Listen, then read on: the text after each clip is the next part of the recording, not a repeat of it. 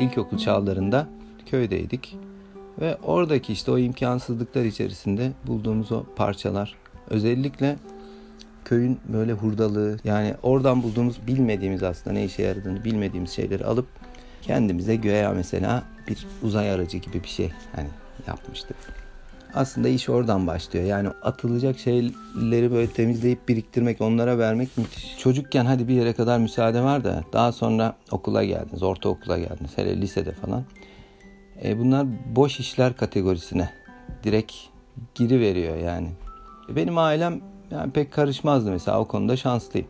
Bir bıçak, böyle bir de tahta parçaları falan filan istediğimde mesela anne örtü sererek, o beni çok mutlu etmiştir. Bak, yerde oturuyorsun, çocuksun, bıçağın var, bir de tahtaların var. Onu yontuyorsun. Buna bir şey denmiyor, hatta desteklenmiş örtü konulmuş.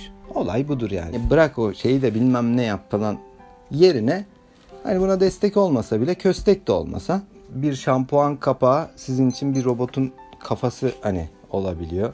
Duş hortumundan aynı şekilde bambaşka bir şey yapıyorsunuz. Yani özellikle böyle çocuklara yapılan çalışmalarda 10 tane malzeme verip diyelim ki ne yaptıklarını, ne yapacaklarını bir görmek lazım. Ya çok temel bir şey vardır. Yani tuvalet kağıdının içindeki karton bile çöp değildir yani. O çöp değilse zaten bir mekanizmaya sahip ya da sağlam bir yapıya sahip hiçbir şey çöp olamaz. Biz mesela bir sürü sprey falan filan alırız. Onların da kapakları bizdedir. Göz kaş yaptığınızda bir şey veya içini kullandığınızda başka kalıp malzemesi olabilir. İçine ışık koyup ışıklı bir şey yapabilirsiniz. Yani her şey olabilir. Sadece kapak bile. Bir de mesela bu tüketim toplumu kültürüdür. Kasıtlı eskitme diye bir şey vardır. İşte bir elektronik üretiyorsunuz. Buna bir ömür biçilmesi isteniyor. Bir ampul diyelim ki şu kadar saat yanmalıdır. Tel sistemini ve dayanıklılığını ona göre üretmeye başladılar. Bunun sebebi de yani alacak ve hani diyelim ki 5 yıl kullanacak falan filan, hiç karlı değil. İngiltere'de galiba bir yerde 100 yıldır falan yanan bir tane ampul var. Yanmaya devam ediyor. Aslında böyle de olabilirdi. Kasıtlı eskitme böyle bir şey. Yani yaptığınız ürünü bilerek bir ömürde yapıyorsunuz. Kendisi bittikten sonra yine bir objedir. Bu bir çöp olamaz. Bir ampulün her şeyi objedir yani. Vazo oluyor veya işte çiçeklik oluyor, bir şey oluyor. Ya yine ışıklandırabiliyorsunuz onu.